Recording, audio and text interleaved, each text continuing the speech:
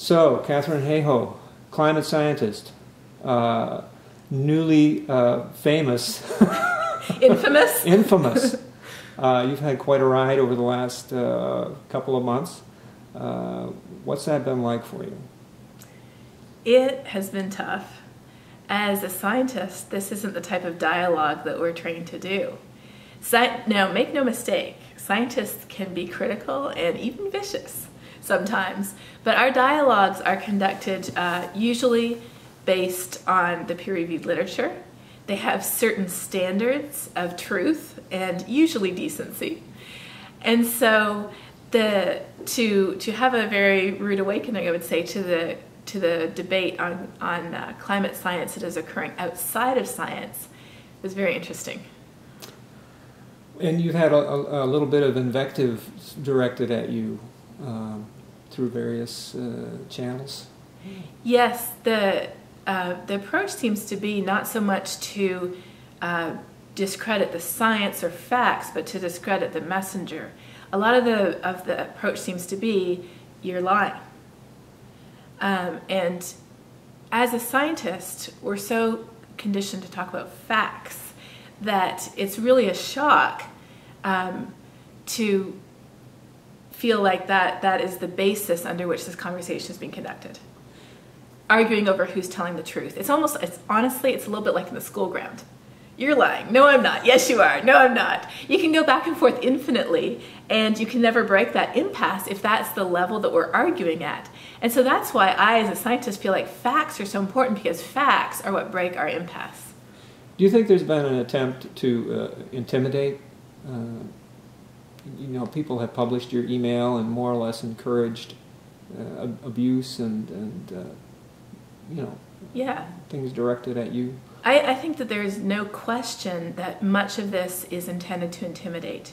I mean, just think about it. If you sit down at your computer and you write an email to somebody you've never met, and you tell that person that they are a liar, that you hate them, that you're disgusted by what they do, what do you think you're doing by doing that? I mean, you're not setting the person up to have a great day.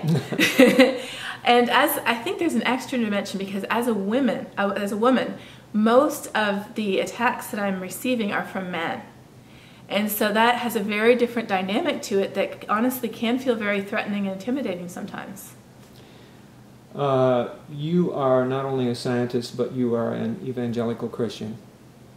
Do you think that your community has been especially targeted or especially vulnerable? I'm talking about the evangelical community, that they've been especially vulnerable to the arguments of the climate denial machine. I think that overall there's been a very sad phenomenon happening in the evangelical community, and that is that we are allowing our politics to inform our faith rather than using our faith and our values to inform our politics. Okay. Any progress on that front, do you think? I hope we can see progress, because the issue of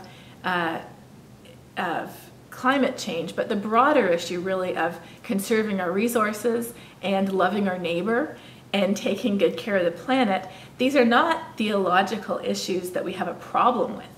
If you believe that God was involved in creating the planet in any way, shape, or form, if you believe that we are told to love our neighbor as ourselves, then that's the only basis we need to make smart, sensible decisions. To not only make sure we have a healthy planet to sustain us, but also make sure that we really are loving our global neighbor today the way we should be.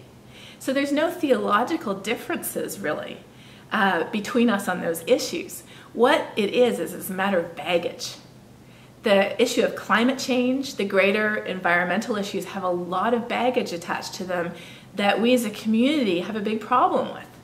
And so I think it's really important for us to detach the core issue, that of loving God and loving our neighbor, from all of the baggage that's been associated with, so we can really make decisions that are truly motivated by our values and our faith, rather than making decisions because of other things or other people that are peripherally attached to them.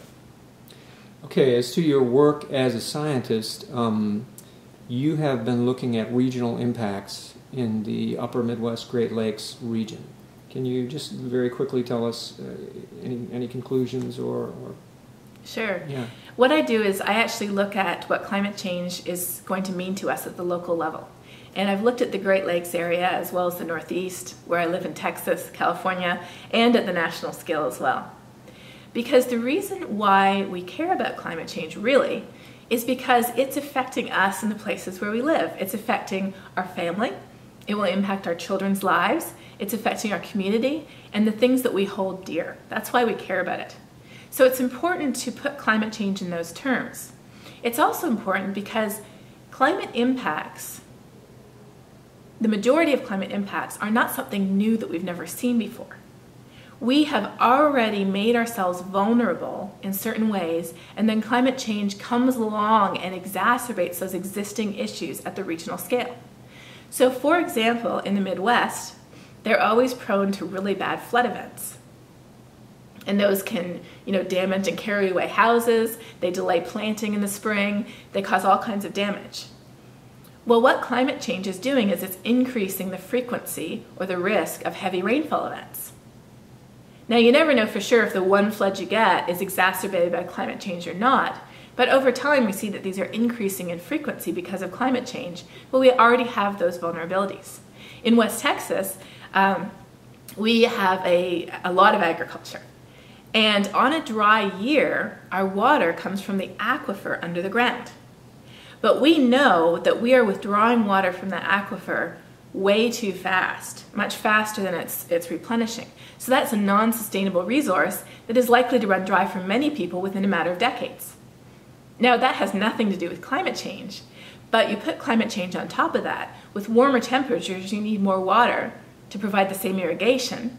We're also seeing increases in variability and uncertainty in the future. And so we have a system that's already on the edge, and we're concerned about what climate change might do to interact with it.